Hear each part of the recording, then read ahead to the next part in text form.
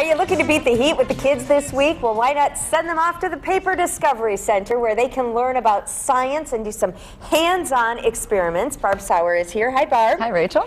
And we are talking about thermal energy. Is that this week's Yes, that's this week's concept is thermal energy, which is kind of about heat. Which is, we all know today. Did you know it was going to be so timely? No. But it certainly works out nicely. Okay, so are we making ice cream, yes, really? We're going to make ice cream. Now, sometimes you can start with the ingredients of sugar and vanilla and milk, but we'll just do the simple way and put creamer right in. Okay. So we'll start with the creamer, and we need our safety devices. You'll see, believe it or not, we're wearing gloves, which seems... Okay, and gloves. These are beautiful. My favorite color. Now, they'll help you hold on to this, because this will get cold, but you certainly can't get the liquid nitrogen, which is what we're using. Should I be nervous? The gloves aren't, well, I don't think too nervous. Okay. You just can't have this touch your skin, or you'll get frostbite right away. Okay. Well, I don't want that. So I'm going to do the pouring, and you do the stirring. And keep stirring. Ooh, it's like a magic potion. Yes, it's like a witch's brew. Yeah. And pretty soon you should start feeling it get a little stiffer. Oh, I'm starting to feel that. Okay. Well, it doesn't get cooler than this. Literally. Oh, look at that. It is like ice crystals. Yes. So now... I didn't stir fast enough, did I? No, you really do have to go pretty fast. But what we can do is put some of this in a cup.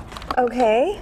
And then I have forks, so you can taste it. It's very, very delicious. What, we don't have using these here for you? creamers. Well, you don't, yeah, this is... Really? I can eat it? Yeah, it's wonderful. Oh my goodness, that's good. Yep, and the creamers, we get all sorts of different flavors that we get to try. Have some of that ice cream. And it's nice and refreshing and cold. Delicious. Okay, but that's not all. We have flowers here for some reason or another. What are we going to do with these? Well, right now they're nice and soft at the petals, but if you put it in the liquid nitrogen, you'll kind of freeze it right away. All right. And again, you can see all this, it's condensing water vapor. We all know the humidity is really high, and so what's happening, there's always humidity in the air that we can't see the water vapor, but it gets so cold around it that the water vapor freezes.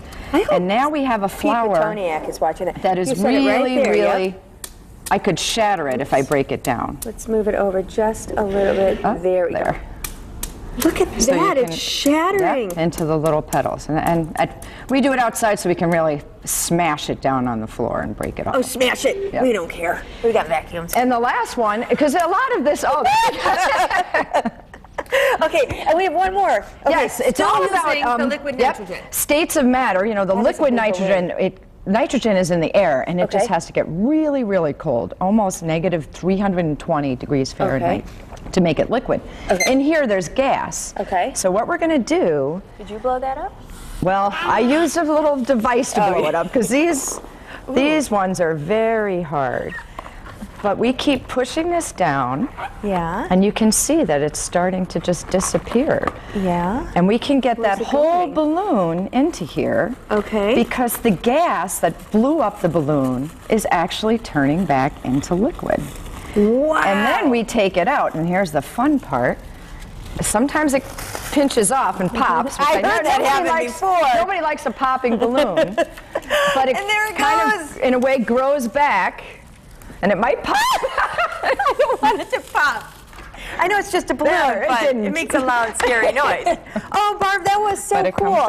And that's just a few of the experiments that they're doing. This was the thermal energy, but there's all sorts of upcoming science projects. After this, we have flying objects the week after in July, and then there's 2 more in August, too. Super fun. Pete, I hope you were watching, and we'll put all that information on our website, fox11online.com. Click on Good Day Wisconsin, and take your kids there. They will love it. And moms and dads will love it, too. Oh, absolutely. And it's affordable. So, Barb, thanks again. Thank you. Stop by anytime. Now let's check in with